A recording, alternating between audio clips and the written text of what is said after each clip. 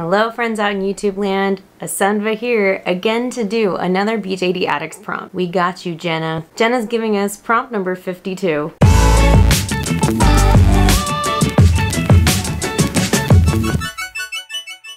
Jenna asks, what was it like when you first started collecting? I think this is a great question because we have a lot of different people in this hobby that have been here since the beginning, and we have a lot of people that are brand new. So I hope you guys enjoy this question, and I can't wait to see you guys' videos. As always, if you have a suggestion for a prompt, please make sure you leave it in a comment down below. And if you want to see a full list of our prompts, feel free to visit the link down below so you can see what are some really cool videos that you could put out on YouTube too. As always, have a dolly-tastic day, and we'll see you guys in another video soon. Bye!